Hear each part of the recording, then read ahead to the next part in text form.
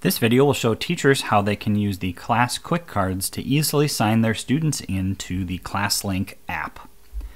So the first thing you'll do is get into your Launchpad, and again you can use the Shakopee bookmarks to get there.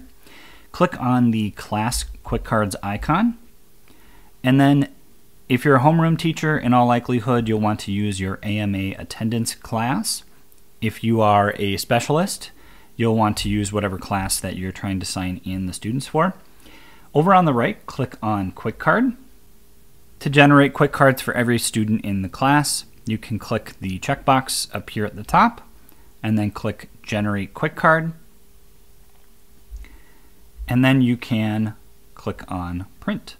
It will automatically open up your printer, and then you can also see that it automatically generates these QR codes that students can use to sign in the ClassLink app. In the ClassLink app on students' devices, they will tap on the QR code symbol below where it says Sign in with Microsoft. It will ask them to use the camera and turn the camera on.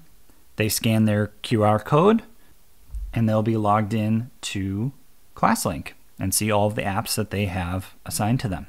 Tapping on any of them will automatically log them into that service.